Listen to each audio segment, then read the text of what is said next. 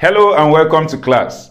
On the board is 1 out of 400 questions from the Simplified Common Entrance video series for primary 4, 5 and 6 pupils. If your child is in any of these classes and you are yet to get the Common Entrance package, please do so now. Click on the Get Offer button below this video and get the package at discount price. Alright, let's solve this Roman numeral question together. The Roman numeral MCM, LX, IX represents which of these? There are two things you need to bear in mind when dealing with Roman numeral.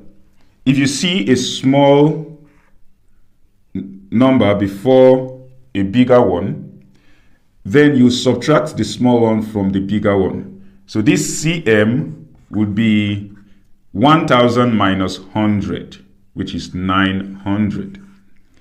But when you see a bigger one in front of a small one, then you add. So LX would be 50 plus 10, which is 60.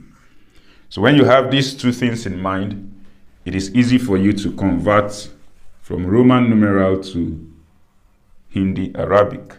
All right, let's convert this. Starting from the left, M is 1000, right? Then C, you look what's in front of C. M is in front of C and M is bigger than C. So you subtract C from M. So we take them together. We are subtracting 100 from 1000. So that would be 900. 900, right?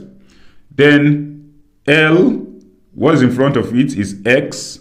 And because X is smaller than it, we add them up. So LX would be 50 plus 10, which is 60. And then I, in front of it, is a bigger one, which is 10. We subtract 1 from 10, and that will give us 9. So IX is 9. So when you get all of them, you add them up. 0 plus 9 is 9. 0 plus 6 is 6. 0 plus 9 is 9, then 1.